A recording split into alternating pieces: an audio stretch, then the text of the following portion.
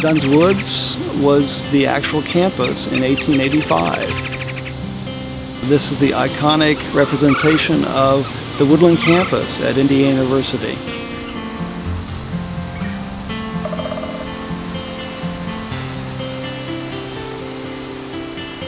The buildings were built at the edges of Dunn's Woods, and they were going to be enclosing Dunn's Woods in a line of buildings, like a quadrangle of buildings, with the woodland at the heart of the campus.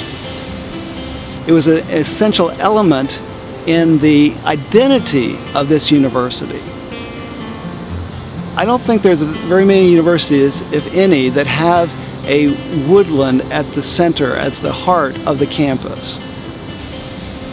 It's been about 125 years since this ground became the campus of Indiana University. And over that time, the attitudes towards Dunn's Woods have changed. 1885, it was just seen just as a piece of undeveloped land. And then by 1900 or so, the university started consulting to talk about the future buildings and the grounds of the university. And that's when various landscape architects said that this is a characteristic feature that should be preserved and enhanced all over the campus, you know, even as the campus expanded. The idea was, let's not build within Dunn's Woods, let's build on the perimeter and also buy new land to build new buildings. But the idea that the woods and these wonderful patriarchs of the forest, that was one of the terms they used, was a essential element. Dunn's Woods became this wonderful resource to think about the woodland character of this campus, and by extension the woodland character of southern Indiana. It's one of the important reasons that this campus is considered to be one of the most beautiful in the nation. Dunn's Woods has a rich variety of plant life, including oaks, hickories, tulip poplars, and wildflowers. This plant life, in turn, supports a variety of animals and microorganisms, and if you're observant, you can see caterpillars and butterflies, many bird species, including Cooper's hawks, wrens and woodpeckers, box turtles, chipmunks, and mushrooms, among many other species.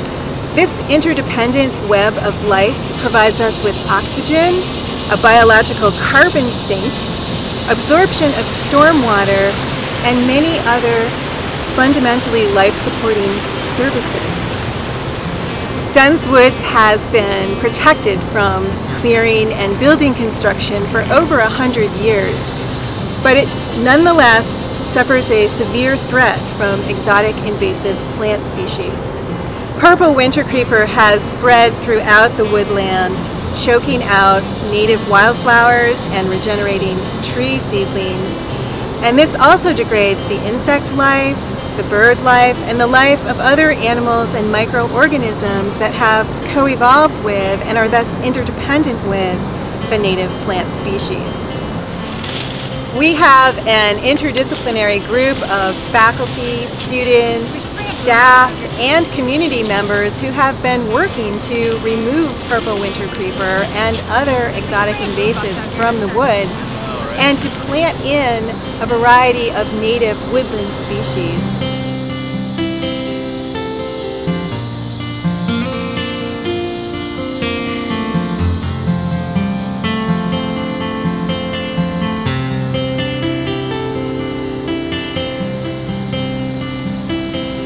Recently, 2 severe windstorms did a substantial amount of damage in the woods, greatly elevating the threat from exotic invasive plant species. The windstorms took out dozens of trees, completely uprooting them, snapping them in half, even peeling their bark down like a banana. And this created huge gaps in the canopy and has also left us with large areas of bare ground.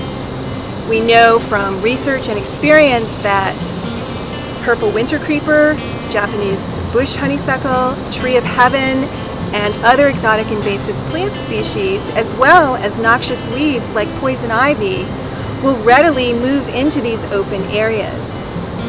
So in the coming months, we can expect to see an acceleration of the invasion of Dunn's woods by these species and a corresponding degradation in the native plant, animals, and microorganisms.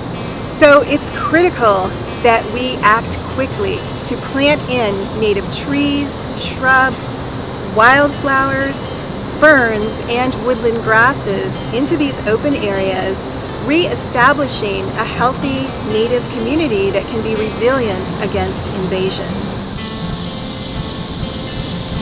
Herman Wells served the university as either president or chancellor for 63 years. He loved trees, he protected trees, he instilled the love of the woodland campus through his actions, through speeches, and instilled this culture of caring for trees all around the IU campus.